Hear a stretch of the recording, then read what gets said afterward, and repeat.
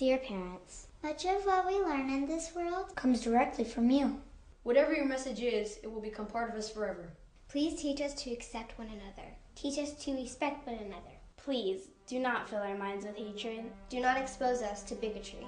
Do not teach us to judge each other by race, religion, orientation, or the color of our skin.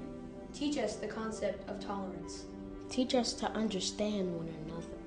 Teach us to accept people of different cultures and persons with different beliefs than yours. Please help us to create a world where every man, woman, and child is treated equally. Dear parents, please don't teach us words of hate.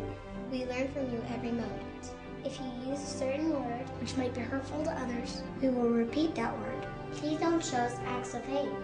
If you act against people of different faiths, we will repeat your actions. Dear parents, we are your children, and we are relying on you to help us create a world where every person is tolerant of one another.